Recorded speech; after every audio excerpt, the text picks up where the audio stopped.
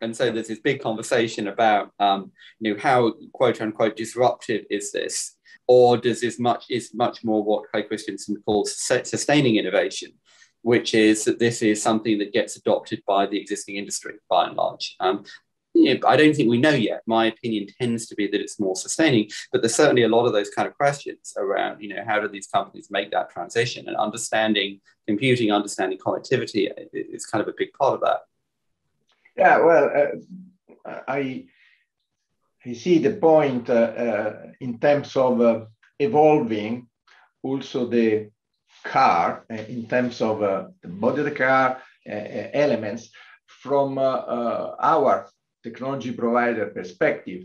In a way, all the elements will be supported by the digital chassis.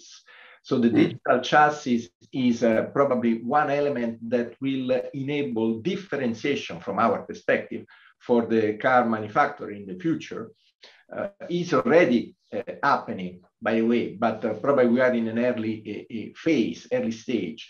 The digital chassis is combining the telematics, so the connectivity that we discussed, combining also the technology for the cockpit and infotainment, and introducing also the ADAS.